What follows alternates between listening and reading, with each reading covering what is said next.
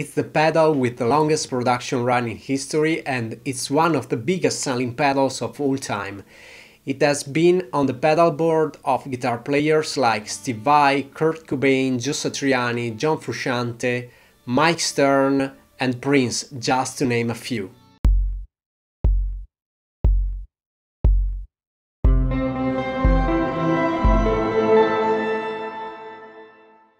Hey, what's up? Roberto here. In today's video we are going to take a look at the pedal that we can say for sure everybody has seen, tried or currently uses. I'm talking about the iconic orange Boss DS-1.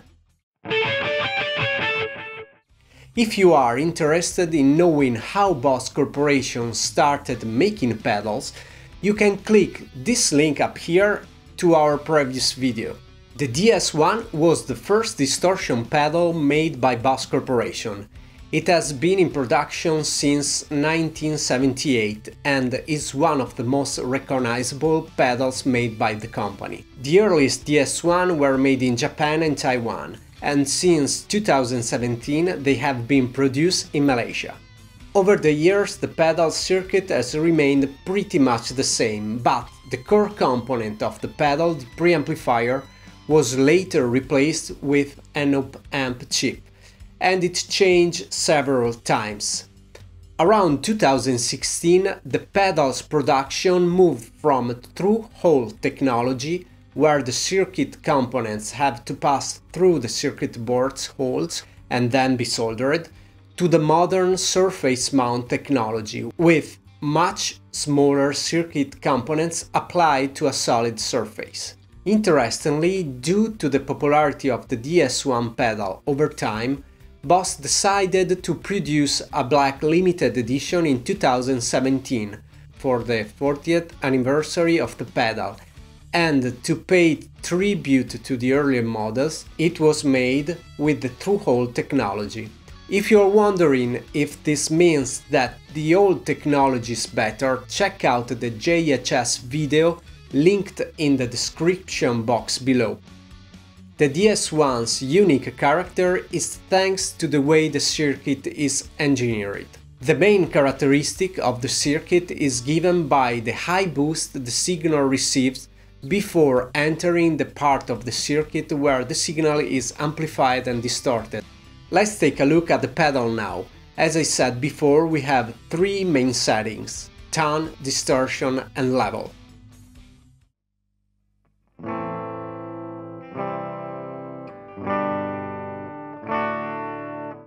Okay, let's start from the tone knob.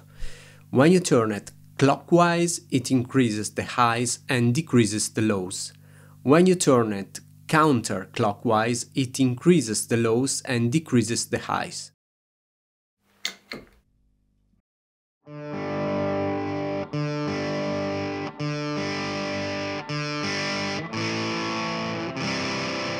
It's fundamental to find the right position of the knob according to the guitar and the pickups you are using. Because if you set the tone too high, you will obtain a fizzy small sound. If you set the tone too low, the risk is that the sound disappears from the mix or from the band, but it really depends on your pickups. For instance, if you have a guitar with single coil pickups, you could set this level lower than if you have a guitar with humbuckers, just to give you some reference. The distortion knob sets the amount of distortion, of course. As you can hear, even set at minimum, the sound is not 100% clean. You can turn the knob clockwise to increase the distortion.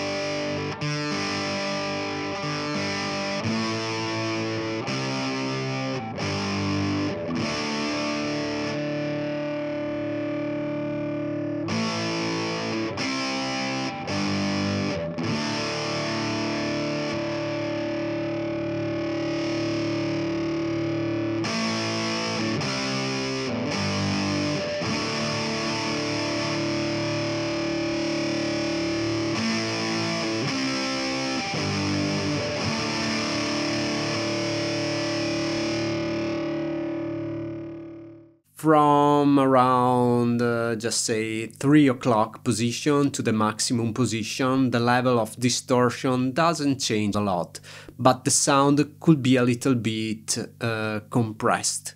The level knob sets, of course, the volume of the pedal.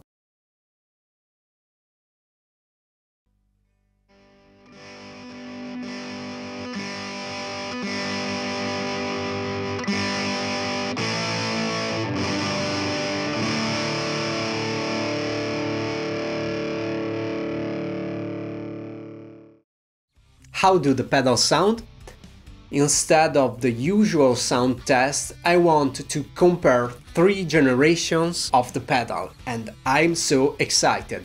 One from the 80s with the Toshiba preamp, one from the 90s, again with the Toshiba preamp, and the 2022 model, which uses the JRC op amp.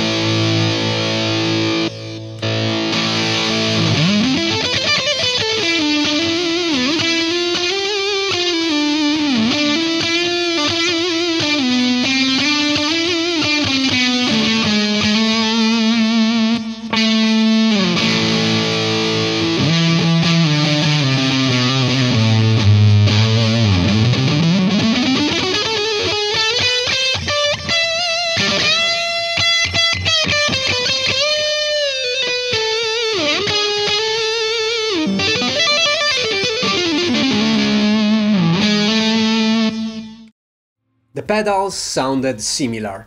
You can consistently feel the character of the pedal, but nevertheless there are differences, of course. Speaking honestly, it's impossible that two pedals of the same model sound 100% identical under any circumstances. This is due to the tolerance of electrical components, which means that similar components may react slightly differently in the circuit.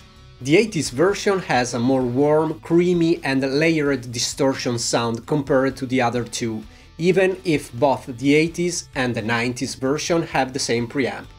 It's pretty crazy, huh? I love the peak attack and the nuanced flavor. The 90s version has a slightly less layered nuanced effect and a sound that is slightly less refined, while still producing a gratifying distortion. The 2022 version seems to have a little bit tighter and fizzier sound, but the DS-1 imprint is still very present, and the pedal is louder than the others. Whatever the version is, in my opinion, the pedal gives its best on an already saturated amp. You really need to play with the gain knob on your clean channel, and with the distortion knob on the pedal until you'll find the right Alchemy. The pedal could be used also in the high gain channel of your amplifier to boost a solo and adds more spice to the sound. Or you can even obtain a fast distortion using a boost pedal or a compressor set as a boost in front of your DS-1, but don't tell anybody.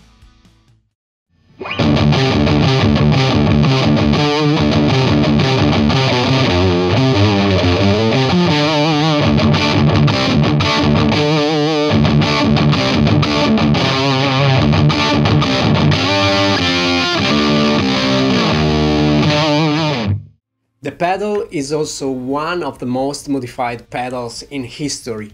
Various companies like JHS, Keeley, Wampler and others have designed and sold their modified DS-1. Even I modified my 80s DS-1 years ago, and just recently brought it back to the original version.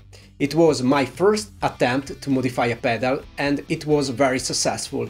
As you can see, there's a hole in the O of the tone sign because I remember I did the Keeley mod, the C9 mod, and was really cool. So, thank you for watching, give me a thumbs up if you liked this video and let me know if you preferred one pedal over the other or if you have more stories about this pedal, because we like stories, we like true experience. Last but not least, don't forget to hit subscribe and the bell for notifications of our new content. Write comments or questions and even suggestions for future content and help us keep the ball rolling. We really appreciate your interest and your support. See you next time. Ciao!